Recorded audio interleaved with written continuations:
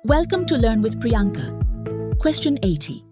You have a fabric tenant that contains a warehouse named Warehouse 1. Warehouse 1 contains two schemas named Schema 1 and Schema 2 and a table named Schema 1.city. You need to make a copy of Schema 1.city in Schema 2. The solution must minimize the copying of data. Which TSQL statement should you run? Pause the video and go through the answer options and give it a think and check the answer. The correct answer is option C.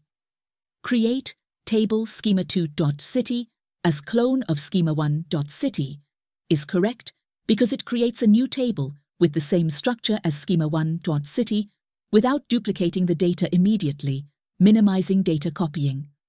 Option A fully duplicates the data from schema1.city into schema2.city, which doesn't minimize data copying, so it is incorrect.